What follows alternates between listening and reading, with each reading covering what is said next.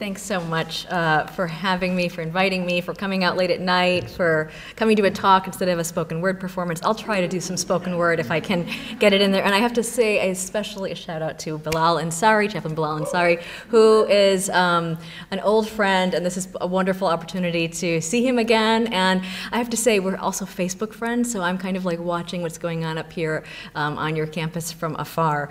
And so it's really great. I was so impressed with the events that happened today, and I'm just so honored to be invited to be part of Claiming Williams.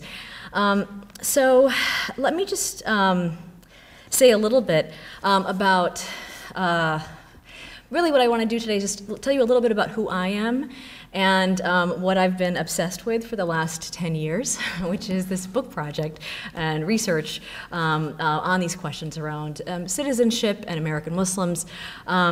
And this is the book that was the result of that 10 years of labor, which I'm happy to sign. And I have to tell you that if you check out page 330, you might recognize somebody there. So I hope you will take a look, and I'm happy to sign books afterwards if you're interested. And so the questions that the book tackles are questions that I really knew very intimately growing up as a kid, a Muslim American kid in Detroit, Michigan. But I'm sure that there are also questions that you know, that you're very familiar with, even if you don't know any Muslims. Because frankly, these are questions that we hear all the time about Islam. You know, can Islam exist in the modern world? Does it need to be reformed, changed, and how? Can someone be Muslim and American? And also, what is American citizenship? So this is also a question that came out. I don't know how many of you were watching the Super Bowl, or at least you probably heard about the Twitter crisis post-Super Bowl around the Coke commercial, right, that featured this young girl, but more importantly had various immigrant communities in the U.S., American immigrants, who were singing America the Beautiful in their languages. Now this was upsetting to some people. I see some of the tweets here. And presumably, you know, most of these tweeters are, you know, not like middle-aged bigots or something. You know, often we think of like race as like a generational problem, but in fact, a lot of these people also, you know, millennials, young people who you know, have a very different vision of what Americanness means. And so, to me, sort of listening to this conversation about this Coke ad, and I guess you know what side I'm on. Although I actually am not a fan of Coke. This is just to keep me awake this late at night. But in any case, that was not even planned. That's just a coincidental. Everything comes together all of a sudden. In any case, you know, what I think about when I think of this debate is really about this distinction that we often don't think about, the difference between legal citizenship, right, just having the status of I'm a citizen, right, which is a legal status, technical status, and social citizenship, you know, having the privilege of being recognized as American, right, which is not a technical status, it's a social status, right, and, you know, maybe that's not something that we always think about. We think, you know, we just sort of think of like citizenship equals passport, but for many people living in this country, they may have that passport, but they don't have the social recognition of being American. They don't get to stand for the nation. As, you know, Coke puts this girl forward as standing for America, and that's upsetting to some people. Now, the place that I grew up in Detroit, Michigan, where there's actually very, very large American Muslim populations, this is something that's just like a normal part. We all know that. In other words, this part of the country, you have an Arab community that's been there for generations. So their grandparents were legal immigrants to the U.S. I said legal immigrants. So there's, you know, legal citizenship is not up for grabs, but they also understand that they may have a thick Midwestern accent, they may have those flat Michiganese, they may love, you know, football and all those things, but for many people they're not considered American. They don't have that social privilege. And so if you will allow me to, I'm going to just take you, I'm just going to read a short passage. It takes you back to my sort of home and introduce you to a day of me driving through this place called Dearborn, Michigan. So this is a sweltering July afternoon. I absently drove through a neighborhood known as the heart of Arab Detroit. The quiet suburb of Dearborn, Michigan is famously home to the headquarters of the Ford Motor Company and also home to at least 30,000 Arab Americans.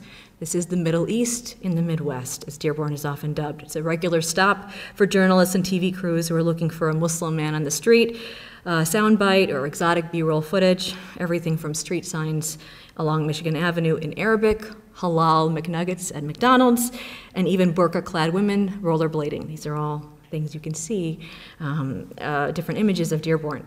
So that's why on that day, driving along in 2007, I barely took notice of the cameramen setting up on the street corner. But then I came upon a swarm of police cars blocking off the street for at least a mile. Anxiously, I craned my neck to see what the gathering onlookers were fixed on. I could hear muffled cries in Arabic and a growing crowd of teenagers waving Iraqi flags further down Warren Avenue. Hoopties with boys piled on the roofs and Arabic radio stations blaring were slowly circling the police lines. Iraqi flags and outstretched arms hanging out the windows. In the distance, drums pounded. A little boy darted between the squad cars waving his Iraqi flag and ignoring the reprimands of the police. I scanned through the car radio stations for news coverage of the war in Iraq. A white police officer directing traffic off of Warren Avenue waved me toward a side street. Leaning out my car window, I asked him, "Did something happen?" He studied the amorphous mob of Arab teenagers in the distance. "A lot of things are happening right now," he muttered. The fear in his eyes made my thoughts race. A few months earlier, I'd actually consulted on a major survey of Muslims in the U.S. for the Pew Foundation. And the report had just been released, and it caused a bit of a media stir. Despite the overall rosy findings of the report, it was reassuringly titled, "American Muslims, Middle Class, and Mostly Mainstream." Fox News and other conservative media were focused on the findings, highlighting the political disaffection and frustration of American Muslim youth. And so anti-Muslim right-wing bloggers and pundits were making alarmist arguments in the media about how the report proved that neighborhoods like what they called Dearbornistan constituted a homegrown threat. So this is what was on my mind as I turned onto the residential street corner. Seconds after I rounded the corner, loud gunshots fired. My heart sank as I imagined the headlines, the photographs. Muslim youth, born and bred in America, holding violent demonstrations. I spotted a middle-aged woman with a hot pink scarf tied over her hair, bouncing a toddler in her lap in the shade of her front porch. "Shu sar?" I asked her from my car window. "Iraq won the Asia Cup," she yelled back, smiling broadly, and then she lifted her hand in the air and pretended to shoot an imaginary celebratory bullet. So,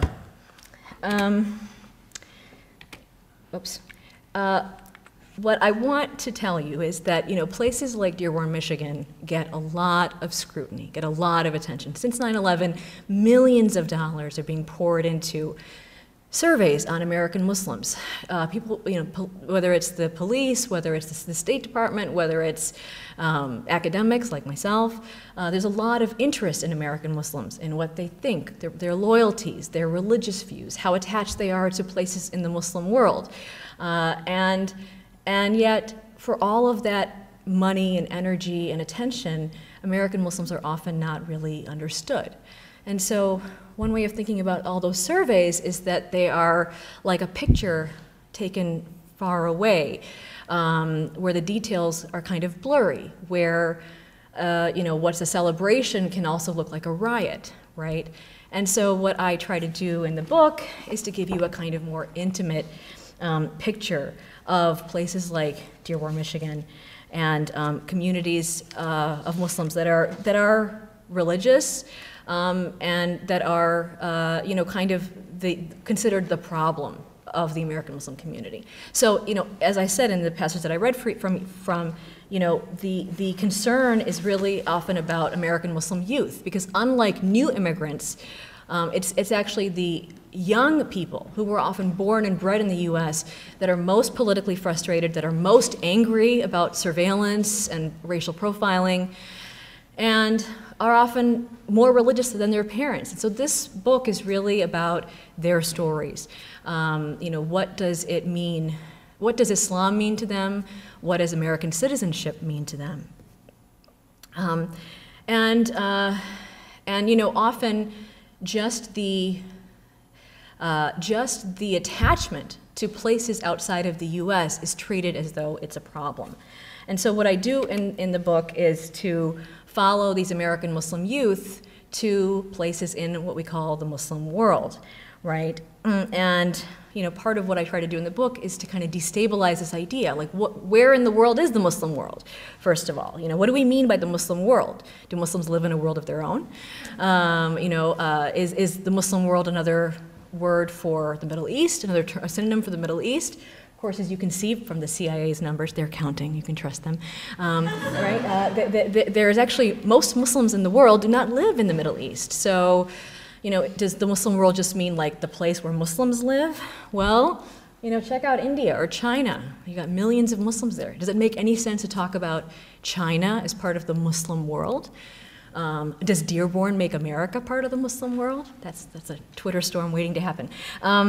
So in any case, so this is part of what I try to challenge in terms of just like what's become a kind of normal way of thinking about these things for us. And so now I want to take you from Dearborn to Cairo. Now, Cairo was sort of unofficially deemed by President Obama in 2009 the capital of the Muslim world. Why? Because he decided to deliver what was called his Muslim World Address from Cairo, Egypt. There was like all of this controversy. Where is it going to be? You know, that was part of the drama leading up to the speech. It was like a surprise destination. And so the Muslim world here sort of figures as both a place that Obama went to and also this audience of like 1 billion people that he was addressing. I think that's interesting. But what I want to highlight with this quote here, which you can read, is that is the specific role or his usage of American Muslims. Now, the purpose of the speech was basically to show that his policies were going to be radically different from President George W. Bush's, that we were no longer at war with Islam. In fact, the policies between George W. Bush and President Obama are actually quite similar vis-a-vis Muslims abroad and also actually American Muslims too. But at least at this moment, this was sort of seen as a big break, and that's what the speech was trying to do. And if you see the quote here, what he's basically arguing is that American Muslims have this wonderful history of, you know, great accomplishments and achievements here in America. And so they're both models of how to be good citizens for Muslims in the Muslim world. And they're also a kind of evidence, proof that America treats its minorities well. And so you've got, you know, references to, oh, the Muslim that built the Sears Tower in Chicago, and Muhammad Ali, you know, lit the torch for the Olympics, and you know, this congressman was sworn in on the Quran, you know, which belonged to Thomas Jefferson. Now, there's no mention, of course, that all of these things were controversial at the time that they happened. But that's the kind of message, that was a sort of purpose that American Muslims fulfilled for Obama. Now, contrary to this representation of them, we know that, in general, Muslims are treated this is the Wordle, so you can kind of see like what the main themes of the speech were. This is what I was looking for before. And these are some of these, you know, concerning surveys and the kinds of results and the anxiety around American Muslim youth. And so what we know is that, you know, American Muslims are generally treated as a population that's potentially a threat, right? That, you know, all of this energy that's spent around figuring out what American Muslims' politics are and whether or not they're happy. A lot of these are happiness, these surveys have like a happiness study built into them. You know, people are very worried about how happy Muslims are, and there's always a stress that like, American Muslims are much happier than Muslims in Europe. This is kind of like reassuring finding. But then these like radical Muslim youth keep screwing things up, as you can see. And so, you know, the story of how happy American Muslims are is a complicated one depending on who you are. In any case, so as I was sort of following, I was really interested in this demographic, this young 20-something, politically radical, not radicalized, radical American Muslim youth. And I followed them to the Middle East and doing what frightens a lot of people studying in madrasas. Now, by madrasa, I do not mean jihad factory, okay, which I know what some people think a madrasa is. By madrasa, which means simply school. This is sort of like underground Islamic schools. So this is exactly the kind of thing that makes people very nervous. Now, I interviewed hundreds of American Muslim young adults in the Middle East over several years. And none of them were jihadists. I can talk later about why none of them were jihadists. I'm not saying there are no Muslim jihadists in the world. There, of course, are. But there's a reason why I didn't encounter any, and I can talk about that later. But what I did find is that you know, it was a very diverse spectrum of people, but what was interesting to me was that they were all asking the same questions. And those were questions about whether Islam needs to be reformed and how to reform it, and also questions about American citizenship, and is there a place for us, and is there a place for Islam in America? And so really what I've been trying to do with the book, and what I hope to do today, is to sort of show you that the way that Muslims themselves are debating about these things is very different from the picture of those debates that you usually get when you look at the media or even when you read books. Because in fact, the representations of American Muslims are all around us, right? You've got all these Law and Order episodes and other kinds of things. It's always sort of a shadowy American Muslim character. We're kind of surrounded by images of American Muslims, and yet they still are this like unknowable population in a certain kind of way. And so since, because of this sort of scrutiny, since September 11th, American Muslim leaders have gotten a lot of media attention.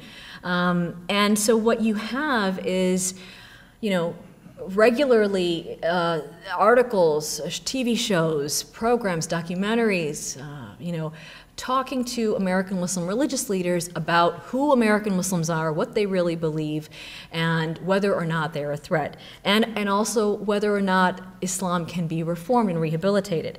So one of these people is a liberal imam that became very famous. He worked for the State Department.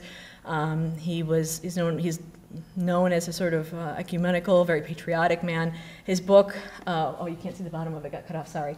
It's What's Right with Islam is What's Right with America, right? So his argument is America and Islam perfectly compatible, there's no gap, right? And this was what he sort of built a reputation on for 10 years. Then, as he was renovating the building in which his community has been praying for decades, the Ground Zero Mosque incident happened.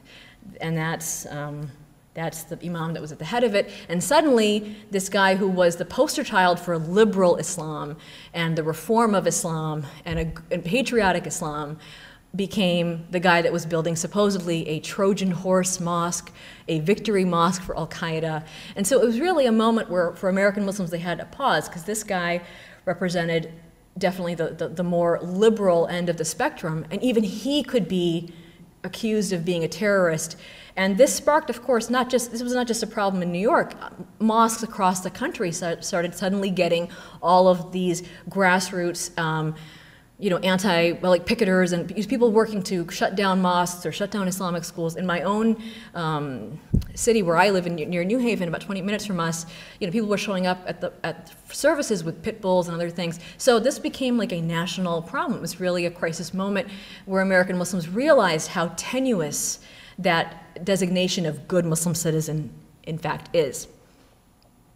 And the other thing that I want to stress today is that in the process of making Muslim debates, translating Muslim debates, these journalists, and I'm only going to talk about what I'm calling sympathetic journalists, so people that are trying to present Muslims in a sympathetic light. I'm not going to touch the Fox News and sort of conservative, you know, right-wing bloggers. That we don't need to even go there. But I just want to talk about the people who are trying to do a sort of sympathetic job. And my argument is going to be that oftentimes, because they're trying to translate these Muslim debates for American audiences that have such little context for them, there's just a total disconnect between the media representations of the conversation about reforming Islam and the actual conversation among Muslims happening on the ground in mosques about reforming Islam. And so I'm going to give you a couple different cases of that today.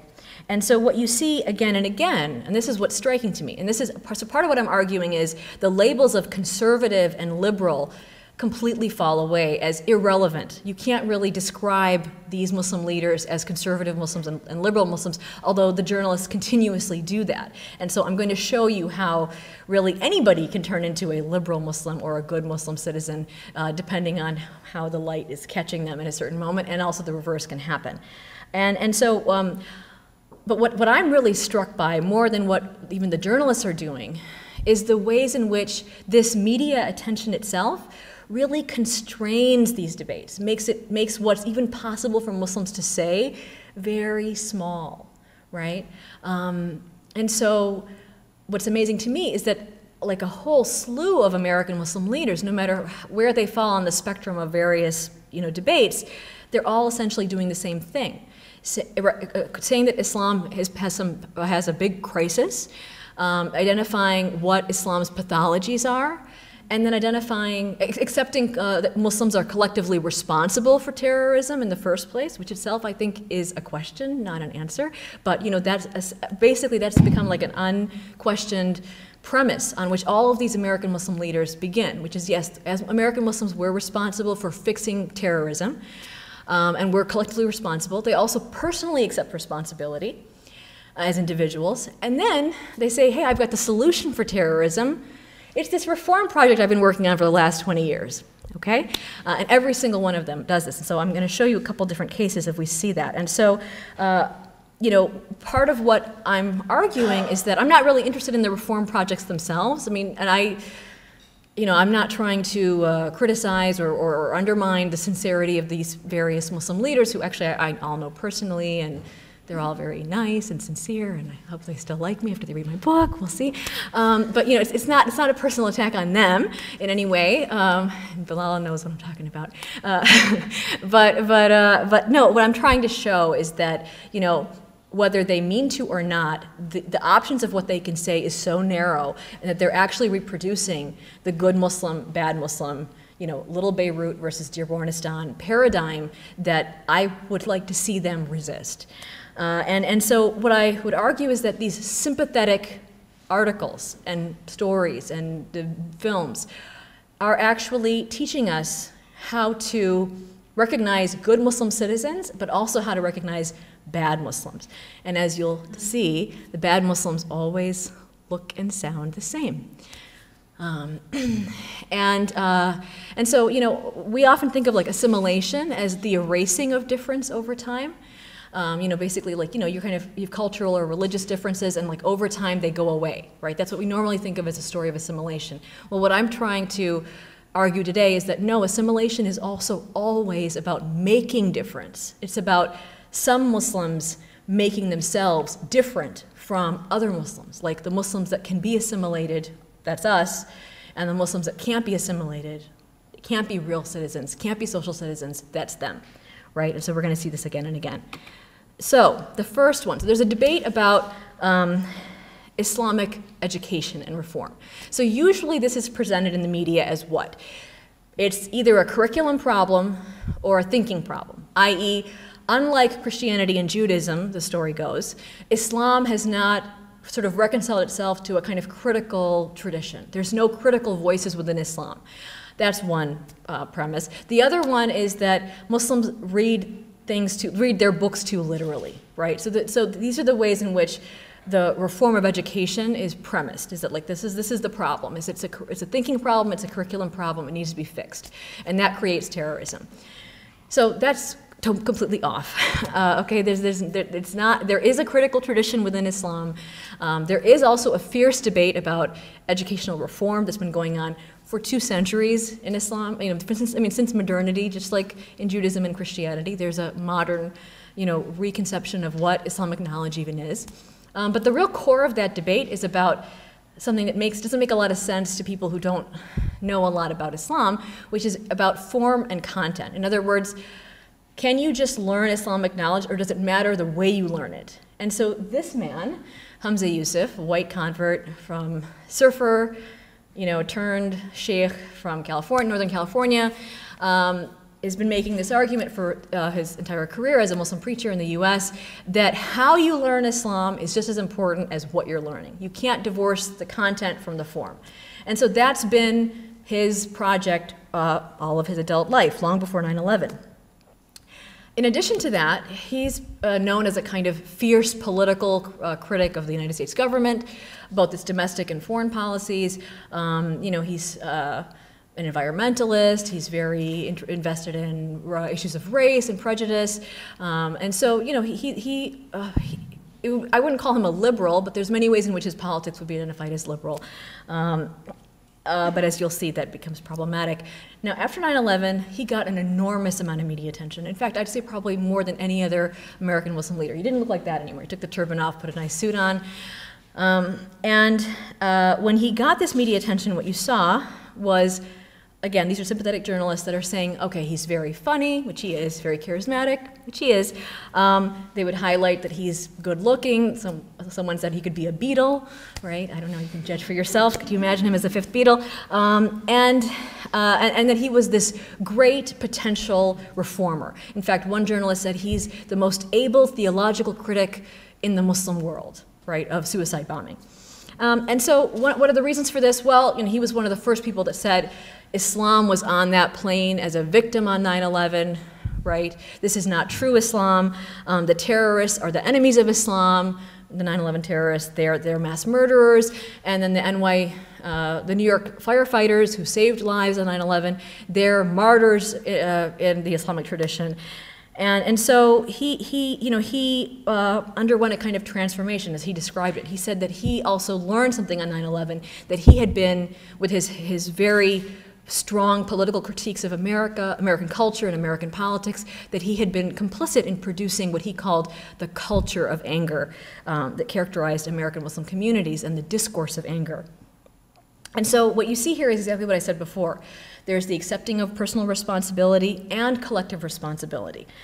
And so one of the things that happened is his answer to this problem was that Muslims themselves needed to become self-critical and introspective, and this is a quote, to reject the discourse of anger, because there's a lot of anger in the Muslim world about their oppressive living conditions, and the desire to blame others leads to anger and eventually to wrath, neither of which are rungs on a spiritual ladder to God, end of quote. And so there you see it. There's the victimization of Islam itself, diagnosis of collective guilt for all Muslims, the redirection of criticism to Muslim communities, and individual acceptance and repentance for his complicity in producing this Muslim culture of anger, and his assurances to the public and to the state, because he was advising George W. Bush, that Islam was a good religion and that it confirmed dominant Western Enlightenment values, that it could be rehabilitated. Well, how? And so here comes Yusuf's diagnosis of the Muslim world, which is an intellectual ailment. So this is the quote that's up here, which you can take a look at. So he's diagnosing the Muslim world with, so this is from the LA Times. So he's basically saying there's a pedagogical problem, okay? And if we just want to quickly look at that, he says, basically Islam has very few scholars at the very high levels. Most of the brilliant students in the Middle East now go into medicine and engineering. We have any medicine and engineering majors in here? They don't go into philosophy. Any philosophers in here? Almost every one of these terrorists that are identified, you will not find amongst them anyone who did his degree in philosophy and literature and humanities and theology. I came out of the Enlightenment tradition, and I still believe in the best of the Enlightenment tradition. I think Islam confirms and enhances that tradition. So you see a kind of echo of that other book title, right? What's right with America is what's right with Islam, that kind of thing. So if you're reading this quote in the LA Times, this doesn't sound all that strange. It actually probably make you think, oh, okay, so this man supports the US government's billions of dollars that have been spent since 9/11 in madrasas in Afghanistan and Pakistan. Okay, what you wouldn't pick up on, which anyone who knows Hamza Yusuf as in the Muslim community would understand, is that when he's talking about the humanities and the Enlightenment tradition, he's not talking about what goes on in the English department at Williams College. He's talking about madrasas, not jihad factories, Islamic schools. He sees that traditional classical Islamic education as perfectly in line with the humanities, and his whole career is about building those madrasas here in the US. But in this kind of an article, that huge difference between what he means just gets glossed over with the word humanities, right? Because he means something very different from what maybe some of your professors mean when they say humanities. Okay, so that's one example. Oops, did I lose somebody here? Okay. Let's move from the Sufi intellectuals to the feminists. Okay, so a lot of progressive Muslims, as they called themselves, or feminist Muslims, also received a lot of media coverage after 9/11. And there was one group called the Progressive Muslim Union quickly became media darlings. So they're like in the Financial Times, Newsweek, Time Magazine, New York Times, and they're also on all of these shows.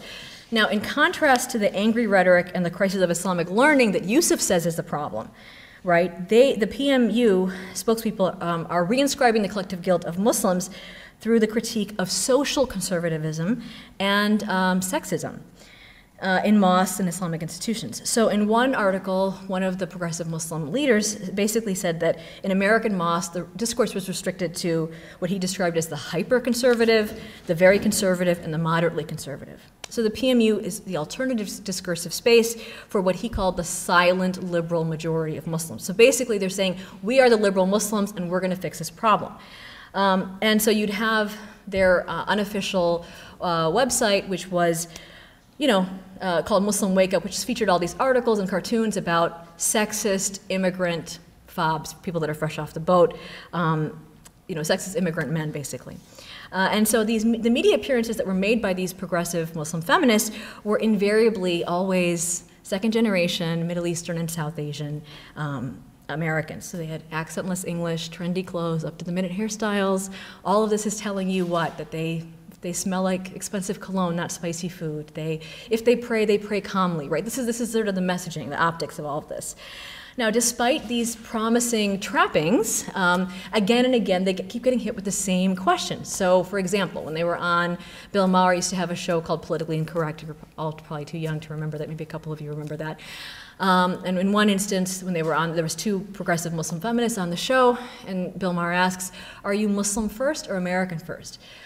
So before we even get into what the answer is, I want to highlight to you that what's important is that by asking that question, he's both underlining that they're Muslim and that they're disavowing something about Islam, right? So in other words, the way it works is that they can't just be identified as feminists or as Americans. It's always as Muslim American feminists, and that then there's a disavowal of the Muslim world, their parents' culture, Muslim sexism, and so that's the kind of way in which the transcendence of American citizenship, the success story of assimilation, is dramatized for us.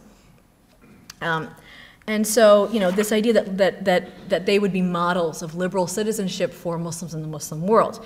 Now, if there was one sort of media high in all of this coverage of the progressive Muslims, it was over what was called the Female or the Women-Led Prayer Initiative in 2005. So basically, you had this woman, Amina Wadud, the African-American woman there with the veil, who was a long-standing preacher in American mosque communities, a feminist, and she led men and women in this prayer event, which is unusual. Usually, if there's a mixed congregation of men and women, the imam, the prayer leader, is a man, and if it's only women, sometimes you'll have a female imam. But to have men and women praying together behind a woman is very unusual, radical, atypical, and so. It was organized by Asra Nomani. This is the journalist here, an Indian-American journalist. They're on the bottom. And it was also a way for her to kick off her book tour. And so, we'll hear more about that. And so, the event got all kinds of attention. These were brave pioneers. They were going to, bring gender equality to Islam. And although the money shot, or sort of like the optic that everybody wanted, was this image of Wadud there praying in front of men and women, the story in most of the media coverage was about Nomani. And so journalists would call Nomani Islam's Rosa Parks, the Muslim Sojourner Truth, Islam's Martin Luther, and/or Martin Luther King Jr., right? And Nomani herself often compared herself to Rosa Parks and Martin Luther. So she named the bus for her book tour the Muslim Women's Freedom Bus, right, for example. So in addition to these historical analogies that are being made about and by Nomani, she's explicitly tying this event to 9/11. So there's a quote here, and this is up on the slide as well. So today will be remembered as the day when about 130 Muslim women and men stood shoulder to shoulder behind a woman on Manhattan's Upper West Side and took their faith back from the extremists who tried to define Islam on 9/11. I was proud to be in the front row. New York City has been a beacon to the world for its courage after 9/11. Our prayer makes New York a city of light to the Muslim world. Now, how was this event received in American mosques? First of all, there have been decades of debates about gender equality in American mosques. But most American Muslim women have not been fighting for the right to be the imam. That has not been what most American Muslim women have been demanding. What they've been asking for is other kinds of leadership roles, better accommodations in the mosque, a whole host of other things. None of that was part of the media coverage, and there was a lot of media coverage of this event. It was like basically the Catholic story about women wanting to be female priests. That idea was basically just superimposed as like, this must be the same narrative, same story happening in Islam, except that priests and imams aren't the same thing. In other words, the highest ranking status of religious authority is not an imam. It's actually a scholar, which women were. So I'm afraid that's my phone. Sorry, I'm interrupting my own talk. Sorry about that. So basically, in other words, there's like this false equivalence happening. The other between the Catholic debate just becomes the Muslim debate. So for a lot of American Muslims, they're very frustrated by that false equivalence. The other thing is that for most Americans, when they see women praying behind men, they're thinking of what? What's the reference? This is a real question.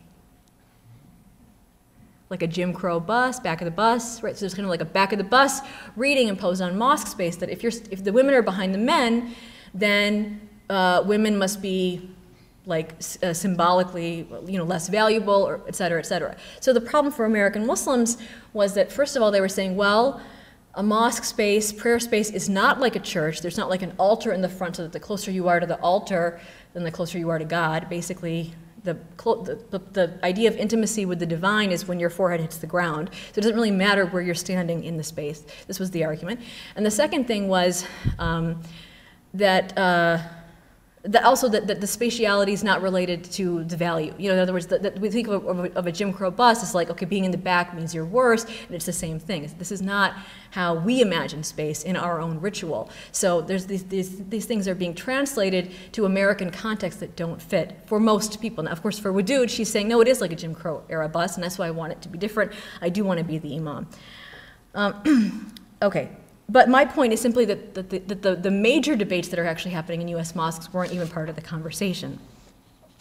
So for a lot of American audiences experiencing the debate, whether you were on Wadud's side or not became the litmus test of whether you were like a fundamentalist / terrorist. And then once Wadud started getting a couple threatening phone calls and death threats, then it became crystal clear. Like the people who are against Wadud are the people that are like with Al-Qaeda, right? And so the whole story became completely a distortion of what's actually happening in American mosques.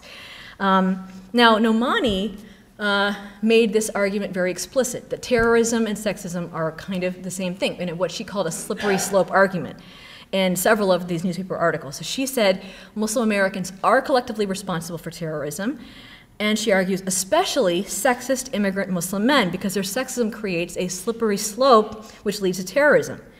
And so she claims that her feminist project is not just making mosques more gender equitable, it's actually a very effective counterterrorism tool. And so, for example, she had an article titled Profile Me, which was in support of racial profiling in airports against Muslims. Now, so this is where I'm saying it's kind of hard to call her a liberal when she's, pro-war, pro-racial profiling, having, her feminism may in fact be liberal, but there's all kinds of other policies that she supports that are kind of conservative. So liberal Muslims suddenly don't always look so liberal. In fact, the Progressive Muslim Union fell apart over questions like Israel-Palestine, the Iraq War, Afghanistan, drones. All of these things were things that these liberal Muslims could not all agree on. So there you have it. Okay. So I think I skipped over this one. Wait, okay on time? Okay, all right, just two more quick cases. So, like feminists, African-American Muslims, and like Sufi intellectuals, African-American Muslims are also sometimes offered as the good Muslim citizen, as opposed to immigrant Muslims, right?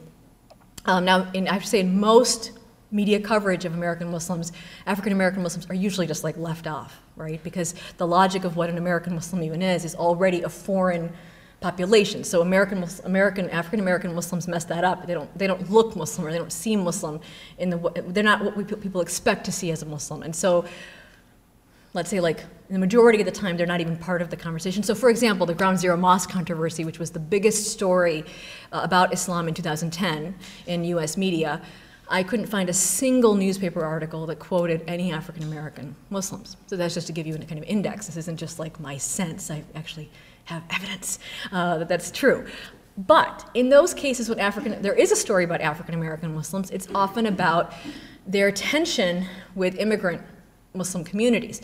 So this is an image from a New York Times article that talks about these tensions, which are class, racial, different histories, not being able to understand each other, whatever other kinds of tensions that have come up over time between black Muslim communities and certain immigrant communities.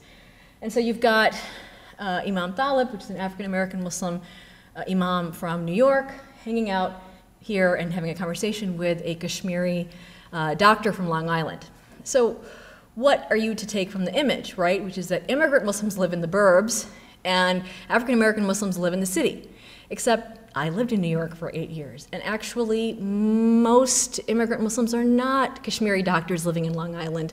Most immigrant Muslims in New York are actually poor and working class and live in the city.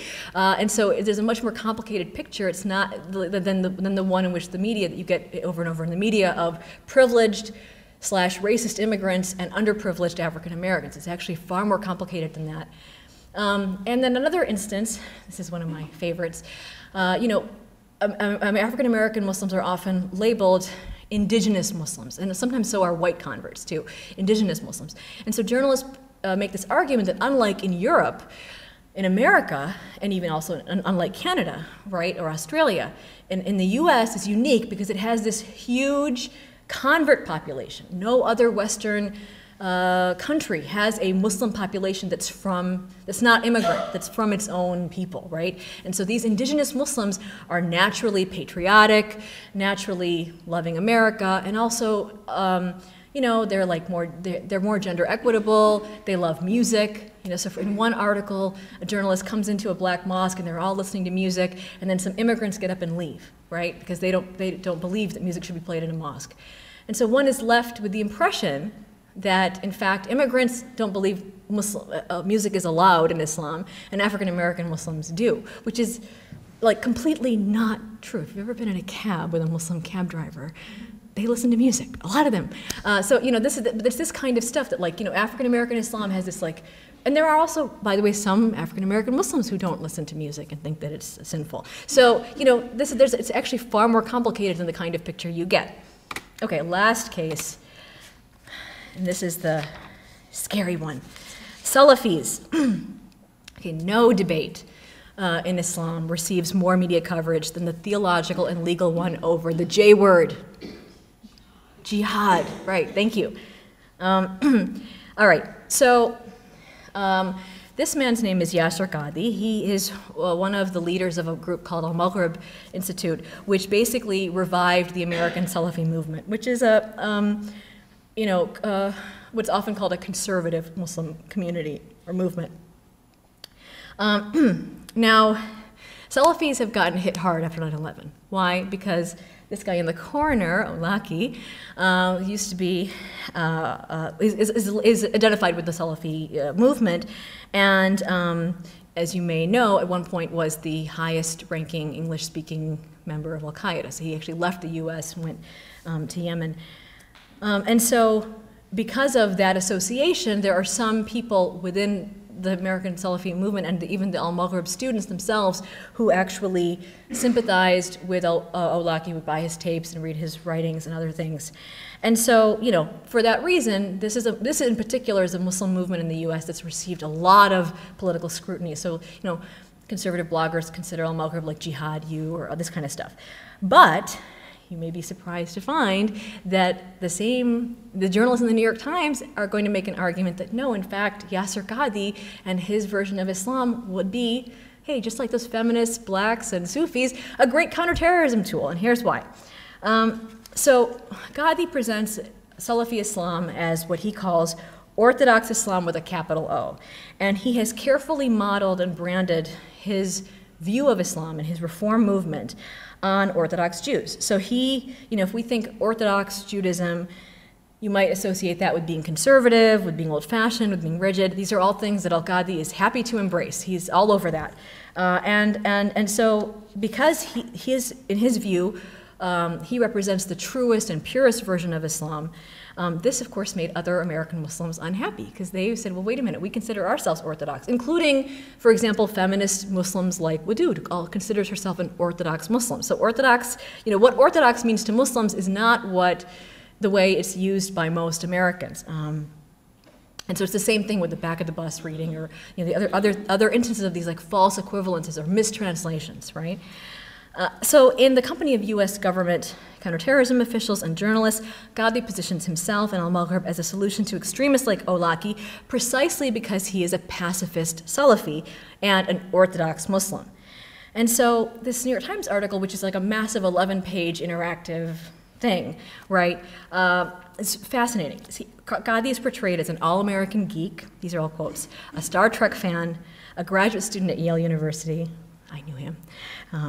The article lingers on how he dresses in polo shirts and drives a black Honda CR-V, vacations at Disney World with his wife and kids, and how he's ordering a coffee at Starbucks or pulling into a Popeyes and getting gravy-slathered biscuits, right? So what is it here? It's his consumption habits that are rendering this ultra-conservative difference assimilatable, right? We can sort of assimilate him. So just as Yusuf was seen as this sort of the most able theological critic of suicide bombing, so is Qadi. Now, Qadi himself says he can't talk about jihad because it would make the U.S. government uncomfortable, and so he's very constrained in what he can teach his students. But that he also says that because he is an Orthodox Muslim, he's the best one to kind of offset the radical discourse of Al-Qaeda.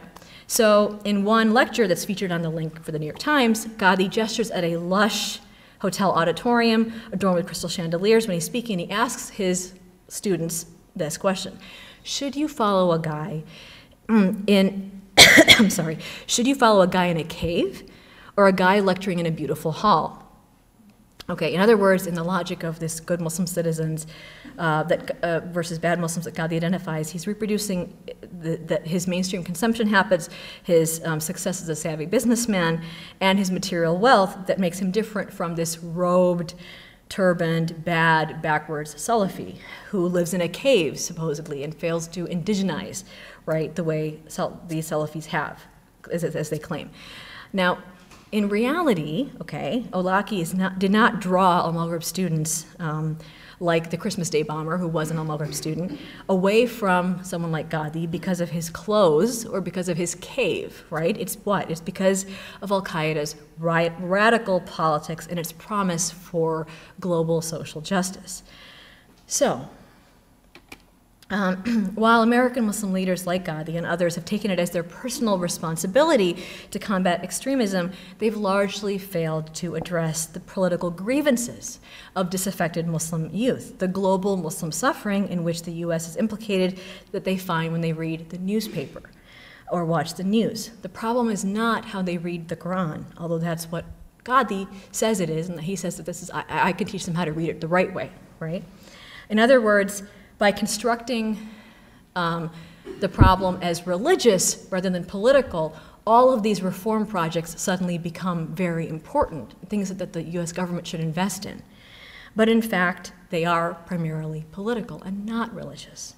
And I think that that's very clear when you actually look at what these young people are saying. So journalists construct figures like Qadi as solutions, as teachers who can indoctrinize a disaffected Muslim youth to read Islamic theology and law the right way.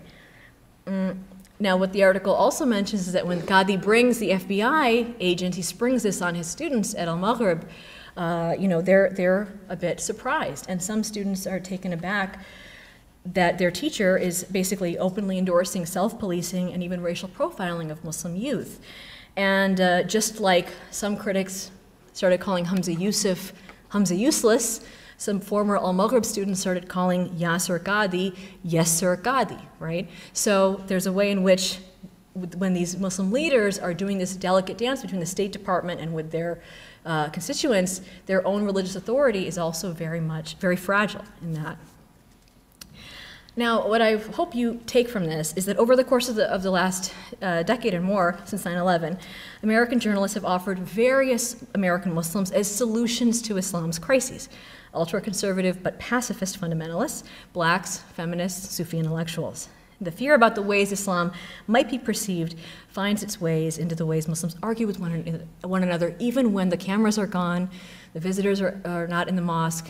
The way Muslims talk to each other about these issues has been dramatically transformed, and I think in a bad way. In other words, the ways these debates are no longer healthy, they're very constrained. Everyone's always hyper-conscious of the way they can even talk to each other, so there isn't really an honest conversation that's happening. American Muslim spokespeople reframe the attention and curiosity garnered by 9/11 in service of their own reform projects.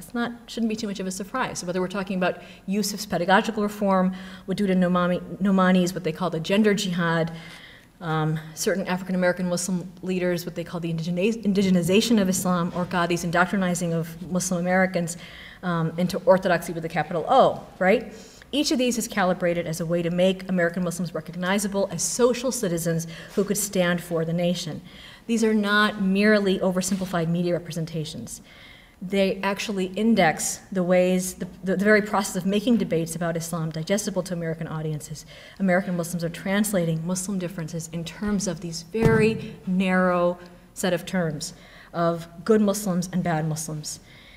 So good Muslim citizens are contrasted against presumably anti-intellectual, sexist, racist, fundamentalist, backwards, bad Muslim immigrants, brown, male, probably an engineering major. And they reinscribe the exclusion of some Muslims from American social citizenship. This is what I'm really concerned about. No one is questioning whether it's right for Muslims as a population to be held collectively responsible for the actions of a fringe of 19 terrorists, right? And so that's now become a radical position. And radical has now become a slur in American mosques. And that's what I want to undo today. And I hope I've persuaded you. Thank you. Great Coke.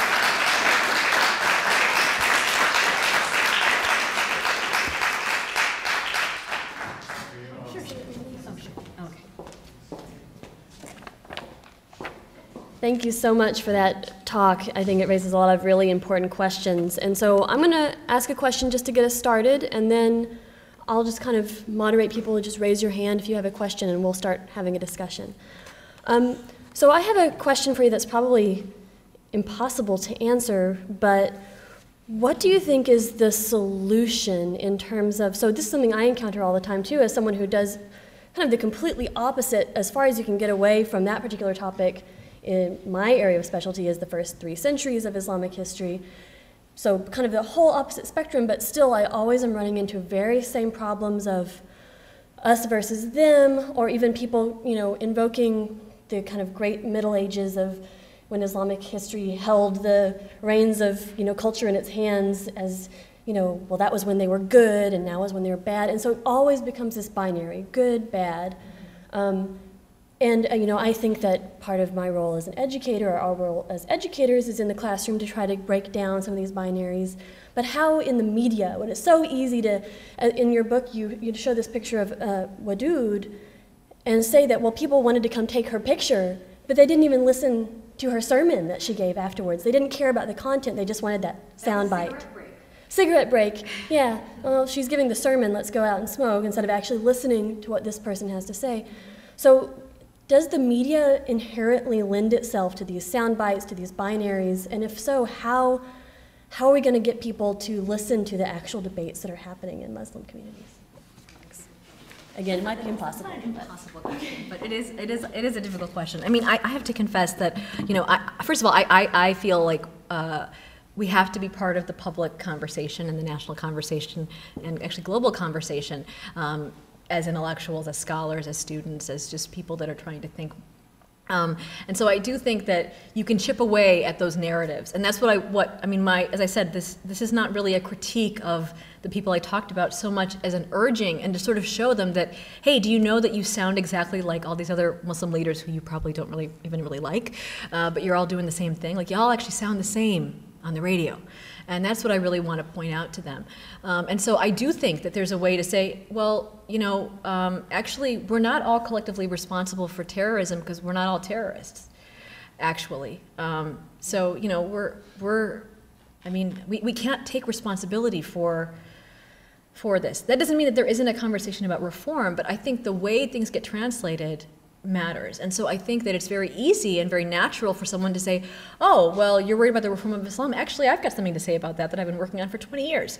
And I think it's part of it is learning to resist that and recognizing the limitations of what the media forum allows us. So, I mean, I'll give you an example. When there was all of this talk about whether Obama was Muslim, and I was on NPR, and so it came up, and so I said, oh, well, you know, people think Obama's Muslim, but people thought FDR was a Jew, people thought Lincoln was a Catholic. You know, in moments of national crisis, Americans project their anxieties about religious minorities on the identity of their president. Okay, so that's like a reasonable answer, but that's not actually what I think. But that's what you say on NPR because you've got like a minute, right? So I think that that's a somewhat nuanced answer, but I actually think that the racial politics and xenophobia of, you know, Lincoln's era and FDR's era is radically different from Obama's era, and that that's something that we need to account for. But maybe the space for that is not an NPR like 2 minutes, you know, window. Maybe that's an op-ed. Maybe that's something else. You know, so I think it's about using the media as well as you can, and recognizing when you're on NPR or you're on any kind of radio or TV show, you don't have the time to get into a long-winded thing, and so maybe you'll say something simpler, but it complicates it a little bit, you know, and then find other places to say something in a jargon-free way. That, you know, so we have to kind of like, we have to think of the media as a tool, and not as the enemy, which is certainly not what I'm trying to say. I mean, I don't think these journalists have bad intentions. I just think that the big story about a good Islam and a bad Islam is so hegemonic, to use the technical term, or just such an overwhelming kind of frame that it's just, everything automatically turns into that. I mean, to me, it's just so funny if you step back and think, what does gender equality in the mosque have to do with terrorism? To me, it doesn't really, I don't think those things are like naturally connected. I think you can be sexist and not a terrorist. Like, I don't know, is that possible? I think it is, you know, but like these things have become so like, automatically linked and we don't even question it, you know what I mean? Because I think I know a couple sexists who are not terrorists. I mean, I'm just saying, like, but we've just become so accustomed to, there's like, Islam has this crisis, has this problem, and we gotta find it, and, you know, crush it, and so, sexist immigrant men, that sounds right, okay, go for it, you know, and I mean, frankly, it's always the same set of people that are getting thrown under the bus. You know, I don't have like a special spot in my heart for like brown immigrant engineering majors, I swear. You know, it's just that I think it's problematic that this particularly vulnerable population is getting thrown under the bus by everybody. And so that tells us something about not like these individual people, but about the racial climate in general. Okay. Any other questions? Oh, should I just stay up here then? Okay. Or comment, or just, it doesn't have to be a question. Warriors represent. What is it about Islam? Do you kind of know what it's about Islam that makes everybody so determined to automatically scream terrorism? Like Christianity, the Oklahoma bombing.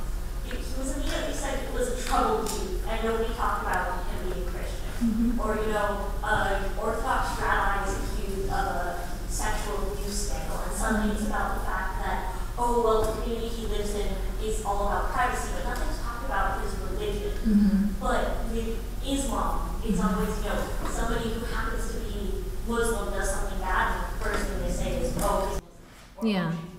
Well, yeah. I mean, I think you're absolutely hitting on something that's a really good insight, which is that the way Islam is explained is as a cultural force that overpowers the people that are part of it, that are touched by it. So if you think about it as like, you know, we have a culture, their culture has them.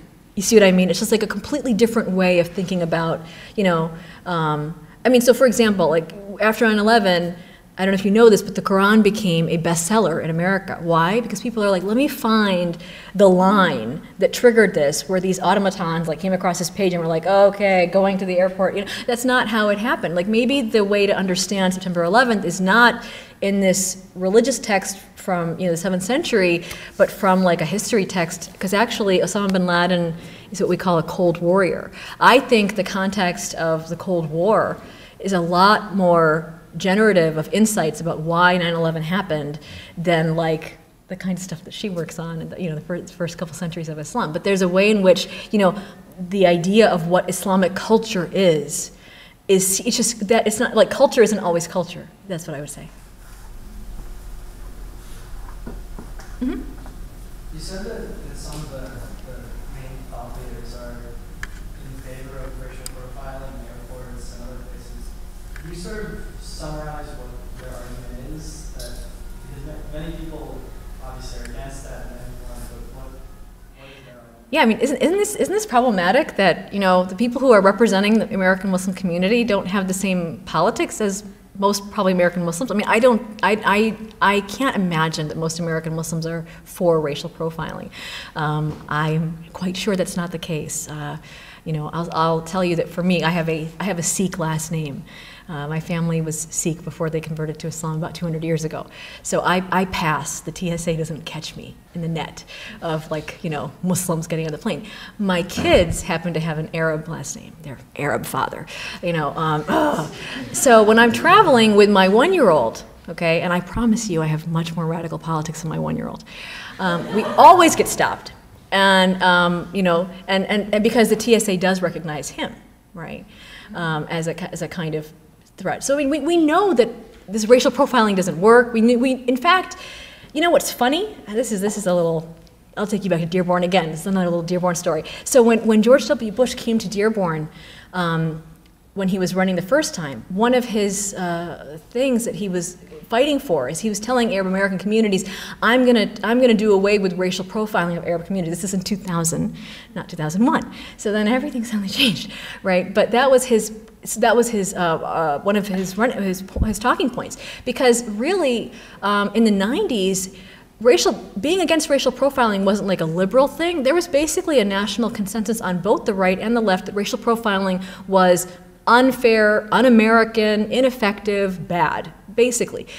After 9/11, even on the left, you had a lot of people that suddenly were pro-racial profiling, including the minority communities that suffer from racial profiling the most. African Americans and Latinos in New York, in very large numbers, said, yeah, we're okay with racial profiling now. Even though, frankly, they suffer it far more than Muslims do, even to this day, right? So that, following the conversation on like what racial profiling, like why we think racial profiling is now fine, is itself, I think, a totally fascinating topic. I think the issue with these Muslim leaders is they're under so much pressure and they're so afraid of being labeled a radical Muslim that they just don't say even things that really aren't that radical, which is like something like racial profiling is a bad thing. It's funny, with Hamza Yusuf, when he was actually at the White House advising President Bush, literally at the White House, the FBI came knocking at his door and saying, we found some of your sermons, and we talked to his wife, and they said, we need to talk to him because we think he's a radical imam, radicalizing Muslim youth, and we need to interview him. And she had to say, actually, he's at the White House, so check with your boss, And so, that story actually helped to kind of rebuild Hamza Yusuf's image in the community, because people sort of saying, are you a sellout? Why are you working with the government? So, in fact, I mean, even though these people are all tied in certain ways to the State Department or to the government because they're under so much surveillance, they're also constantly under the threat of becoming, even if you're working with the government, as like the case of the Rauf that I mentioned at the very beginning, the Ground Zero Mosque, quote-unquote Ground Zero Mosque imam. I mean, this guy literally was an employee of the State Department. He was doing tours for the US government, reforming Muslims in Malaysia and other parts of the Muslim world. The next thing you know, he's suddenly a Hezbollah agent. I mean, so it just, everyone understands, like, our position as Muslim leaders is so fragile. And I think that's why they feel very constrained in what they can say. And so they espouse this, very conservative politics. It's not representative. But yet, they're the people that always get the microphone. Right? So that's the problem. So I just want to see more radical Muslims out there. Leave that off the tape. No, I'm kidding. Did I hear somebody here? No? Okay. Other questions, thoughts? I'm very interested in you brought up Obama's speech in Cairo because to this day I couldn't tell if he's addressing American Muslims, the global Muslim community, or who is he trying to assuage. So, what do you think that speech or anything like that addressing Muslim, like bringing together American Muslim community and global Muslim community is effective, or in a political arena where there's distinctions need to be made? I mean, I think that speech is such a fascinating document. We should all go home and Google it. I mean, it's really an interesting read. And honestly, it was very controversial because in 2009, because Obama says a couple things like, hey, we probably shouldn't have supported the Shah in Iran against the democratic revolution that was happening. Sorry about that. And then people went crazy. People said, well, how could you admit that the US government has made any kinds of policy errors with the Muslim world? Or, because in 2009, the idea that the US supports dictators in Muslim societies was like, kind of a surprise. Now that I know this this seems kind of strange now that we have Syria, Egypt, it's like Obama won't even call what happened in Egypt a coup. So I mean the Egypt that we're talking about in 2009 is not the Egypt of 2014, and Obama's relationship to Egypt has also changed dramatically. But what I have to say is that my book is about American Muslims and their relationship to the Muslim world, and I think those are ties that are not going to go away, although there's a lot of pressure to crush them, whether it's charitable ties, whether it's intellectual ties. I just think that it's a transnational global age and you're not going to be able to break those. But I am very concerned about the way the state uses American Muslims abroad. So just like in the Cold War, the US government marshaled all these African-American jazz musicians to go around the world and sort of show that, oh, race relations in the US are fine. Look at these jazz musicians. This is like the best of African-American culture. Ignore those images of dogs, biting black protesters, and don't worry about Jim Crow. That was sort of, it was cultural diplomacy. And you see the exact same thing happening now. So the State Department is sponsoring all kinds of tours of American Muslim hip hop artists, or spoken word performers, or art. It's the same story that American Muslims are going to prove to the Muslim world that America, the US government, is not anti-Muslim, not anti-Islam. Don't take those drones so personally. It's not about your religion or you. It's just, do you know what I mean? That's sort of the thing. And I think that's very dangerous and very, that cultural diplomacy is a big problem. And so if that's the relationship that we're talking about with American Muslims and the Muslim world, I think that's not going to be a productive relationship at all. In fact, it's interesting, in some of these instances, the American Muslim performers will go, like I think this happened in Indonesia, and somebody just rode his motorcycle right on the stage and started protesting. Or they'll send American Muslims to Palestine, like to Gaza or something, as if that, but then like US policy in Gaza, which is probably more relevant to Palestinians, is not like the issue. It's just like, oh look, we're sending American Muslims to learn about your problems in Palestine. This is the kind of stuff, it's like not actually productive. You're not taking the debate seriously, which is what I'm arguing. I care about terrorism too. I think that I teach classes on this stuff. I'm very invested in this issue. But I think unless we're ready to be honest about what actually the political disaffection of Muslims is about, we're not going to go anywhere. It's actually, not about what all these journalists are talking about, or what the US government's cultural diplomacy tours are about, which is like, can Muslims be into hip hop? Yes. That's not the fix. You mentioned these 4 case studies. These were not in academic settings. These were mostly in NGOs or sort of freelance writers or businessmen. So I was wondering, was the discussion in American academic settings, would you see a similar kind of phenomenon happening there? So what was happening on college campuses at the same time? Let me just make sure I understand your question. So you're asking me that as these religious leaders and other people are being interviewed in the media, you're saying what's happening in college campuses? Yes, this discussion that you were describing, if you saw sort of a mirror on college campuses. Okay, so there's different elements within college campuses, but I would say that the Muslim Student Associations, which is a kind of national religious student organization that you see at many campuses, right? That discourse was often mirrored by these people because a lot of these figures that I talked about are really important public intellectuals for religious Muslims. And by the way, you know, not all Muslims are even religious or even care. There's a lot of Muslims who wouldn't even know who these people are. But when you're talking about devoutly religious Muslims, they're all going to know who these people are. And for many of them, they're very invested in what they have to say. And so, you know, to the earlier question about why the conservative politics, what's been troubling to me is to see like 19-year-olds that have this incredibly I mean, if you can't be idealistic when you're 19, we're all in trouble, right? I mean, you know, these 19-year-olds that have this very conservative and of statist politics because of the influence of these religious leaders who are all kind of saying the same kind of thing. That's very concerning. So you would think that the Muslim students on college campuses would be a little more politically radical, a little bit more, I don't know, left of center. That's not really what we've seen, in fact. So I think that itself is an interesting finding. Uh-huh. The question is, what can non-Muslim American youth do about this issue? Because I think most of what you've been talking about is what Muslim Americans can do. Mm-hmm. And part of this problem is they've created Yeah. a lot of the stereotypes and whatnot around this. So what can those folks do? So I would say the first thing everybody can do is to just understand that you're like, so I have a class that's called Islam and the American Imagination, and one of my things that I always start a class with is there's no stupid questions. Ask me whatever you want. And so one of the questions that I always get every semester, like the first day of class, is which one are the good ones, the Sunnis or the Shias, okay? And that is not a stupid question, but it's not a good question either, you know? And so I think that's the first thing is, you know, we have to get rid of this idea that we're going to somehow find this secret organization of good, safe Muslims that's different from all the other bad Muslims, right? And I have to tell them that, you know, there's Sunnis in burqas and Shias in burqas. There's Sunnis in miniskirts and Shias in miniskirts. Whether you think burqas or miniskirts are good or bad is up to you, but I just want to let you know that there's not like, you can't use, these sectarian labels are not like a clue to anything, especially politics.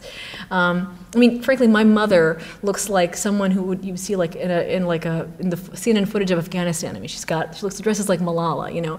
This woman watched every single minute of the Super Bowl. She's the most patriotic person you could find in America, and she celebrates Groundhog Day more religiously than probably any other person in America. So, you know, I mean, it's like you can't look at someone and figure out their politics, for one thing. Like, that's just something we should all understand. You know, it's not like you get, oh, well, there is a veiled woman. We know what she thinks, you know, and that's exactly what the Coke ad is about, right?